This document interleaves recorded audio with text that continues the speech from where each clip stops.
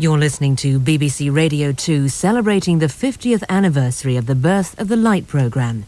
Now we present a classic episode of the hugely popular daily radio serial chronicling the lives of Dr. Dale and his family and friends as told by his wife Mary in Mrs. Dale's diary.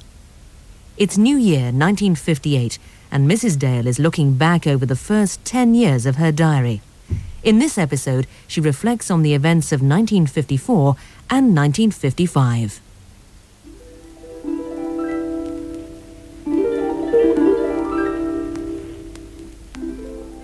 And 1954's diary begins very cheerfully. I don't know what time Bob got in on New Year's Day from the Chelsea Arts Ball. It was only afterwards that we knew what had happened there.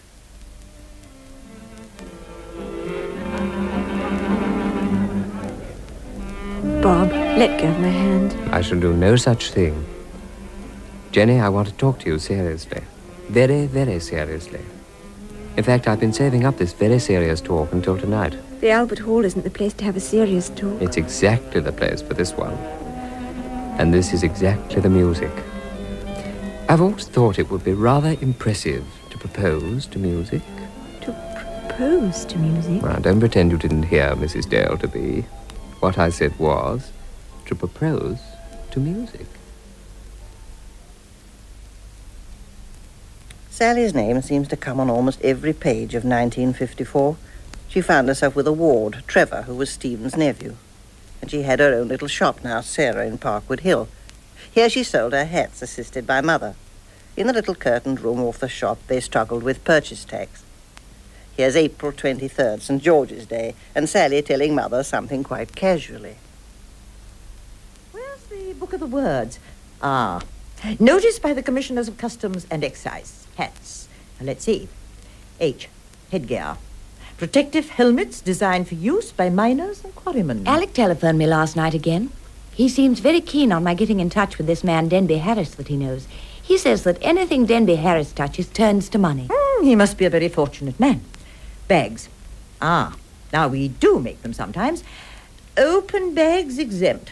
A bag must be not less than 12 inches and more than 18 inches in length, excluding gussets. If you don't put that down, I shall scream. But I love it dearly.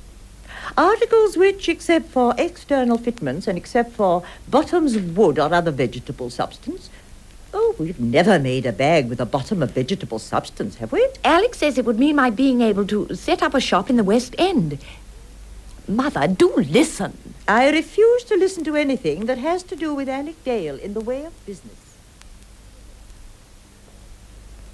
How many more times was I to write the name of Denby Harris in my diary? How little I knew then what I'd write the following year. April, May, June. Bob mixed up with a girl called Angela Wade. Bob nearly marrying her out of pity because she'd been injured in a car accident. Jenny getting engaged to Clifford Pugh, and both of them really loving the other all the time. Sally again. Was she really in love this time? The Marquis Raffaele da Fienza. And then in October, the opening of Stephanie.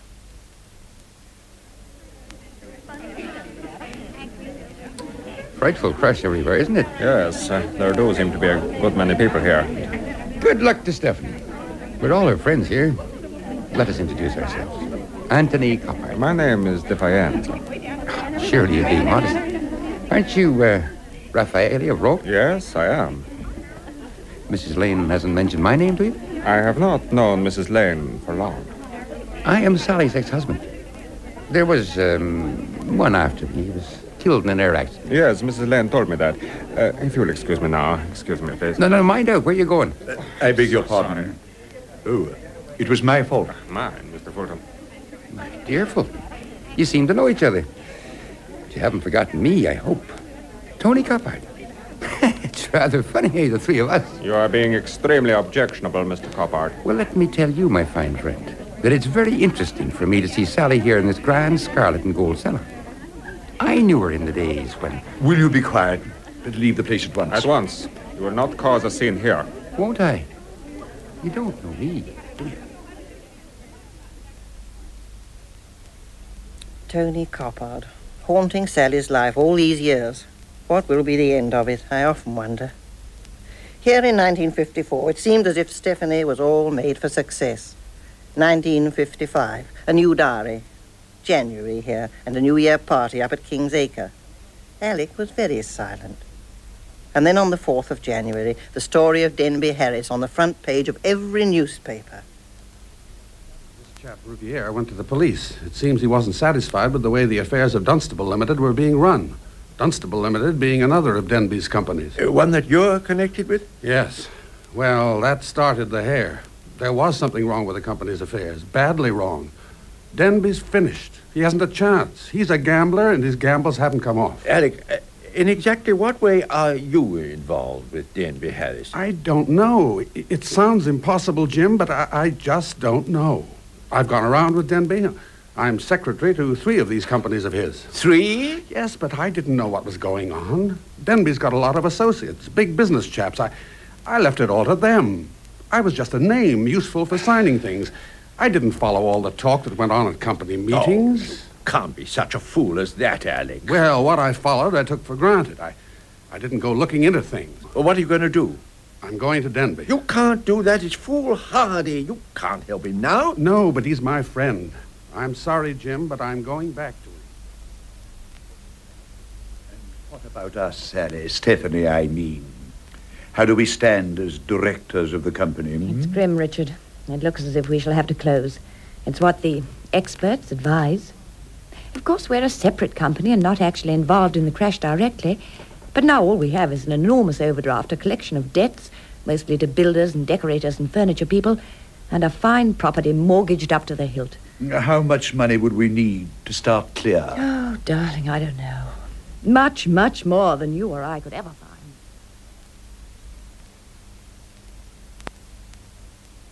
I know what Fulton feels about you, Sally, and perhaps about me, but things are too grave at the moment for any of us to take personal views. Fulton must see me as soon as he can. I am prepared to take over, Stephanie. February and March and April, waiting for Alec's trial at the Old Bailey. Gossip and scandal all round us. It was beautiful on some of those spring days, but I don't seem to have put down much, even about the garden. Everything seemed to come at once. Mr. Owen refused to let Bob and Jenny marry. Dear old Bosun died. And then Richard Fulton knocked down by a lorry. Mother, you rang the hospital again. He was still unconscious. Yes, I'm afraid so, but... oh, Sally, my dear, after all, it happened to me too, and I'm quite all right again. You must wait to hear from the hospital. I can't wait. I can't. Oh, Richard. It is in all the papers that you go every day to the hospital. I know how you feel, but soon our engagement must be made public. You've taken my answer for granted, then. But I asked you to wait for it until I had told Richard. And you did tell him?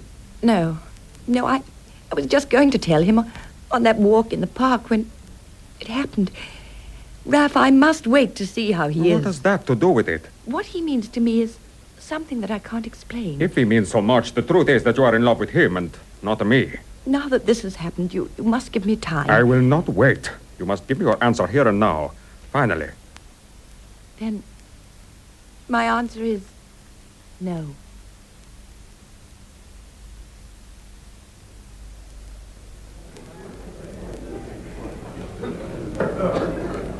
Put up Alexander Dale, Denby Harris, and Frederick Moore.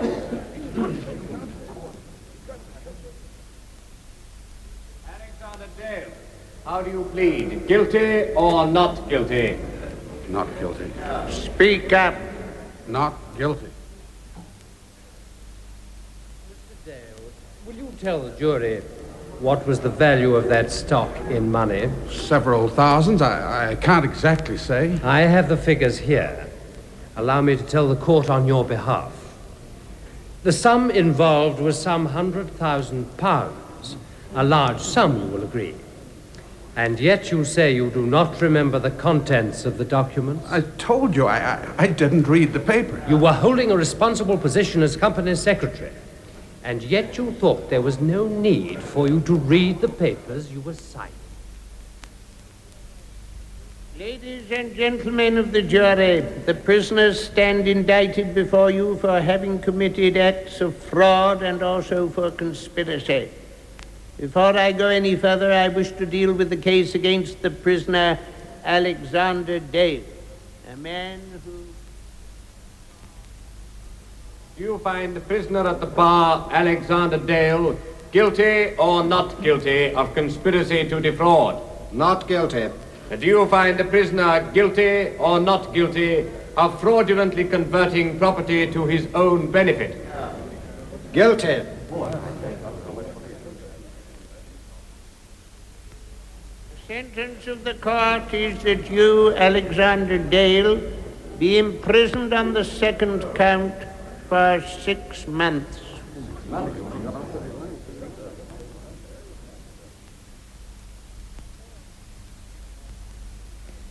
And so on these pages the nightmare days go by. There were some happy days after that, though. Philip was born at Virginia Lodge. That was a happy time. Other things, the Merediths coming, poor Albert Morgan dying, Harriet Lamont, Sally's new partner in Stephanie, Mr. Fulton recovering, and Jim's new trainee arriving. Oh, do come in, Dr. Mitchell. You are a bit early, but... I'm usually late, so I thought I'd be on the safe side. Mother and I are just having a cup of tea. Do sit down and have some. I'd love some tea. I hope I haven't brought too much luggage. Oh, good heavens. Yeah. What on earth have I sat on? Dr. Mitchell, you have sat on Captain. Oh, I say, I'm terribly sorry. Have I hurt him? Hurt him? Broken a limb, most likely. But, Mother, he's running out of the room. Dr. Mitchell told me when he came for his interview with Jim that he didn't care for cats. Mrs. Freeman, please. However little I cared for cats, I wouldn't sit down purposely on your cat. Now, Mrs. Freeman, what can I do? Go out and buy him a chocolate mouse or something? Thank you, Dr. Mitchell. There is nothing that you can do. I will go out and find Captain and take him to the vet. 1955 had been such a sad year, but it would end in the nicest way it could, with Bob and Jenny's wedding. I seem to have got quite frantic on these pages for November. Wild notes and entries about the catering, the flowers, the invitations, clothes, guests, presents, all mixed up together. Everyone always talking at once. Do you know what's the matter with us? We've got ladies' fever. Ladies' fever? Temperatures breaking out about no gloves, no bag, no shoes, and nothing to wear. Oh, Lord, freedom going with every minute. I think I'll have to feed you day after day. Chops, steak, fish, sponge, pudding for years and years. I don't think I can face it after all. Love as hell, I know, even though I haven't reached the marrying stage yet. 71 presents already. Jim, do wake up. Mary, don't be so bright. It's far too early. I'll have to give you a sleeping draught. Put you to sleep until after the wedding.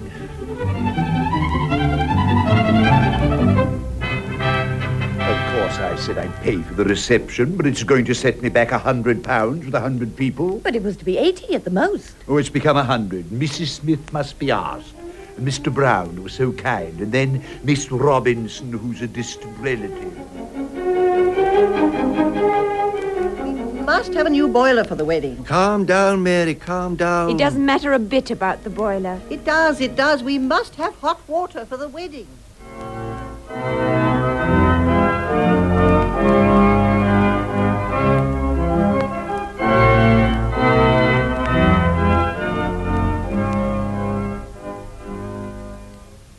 I could sit here all day and all night reading these pages. 1955, almost over. A strange mixture of despair and happiness.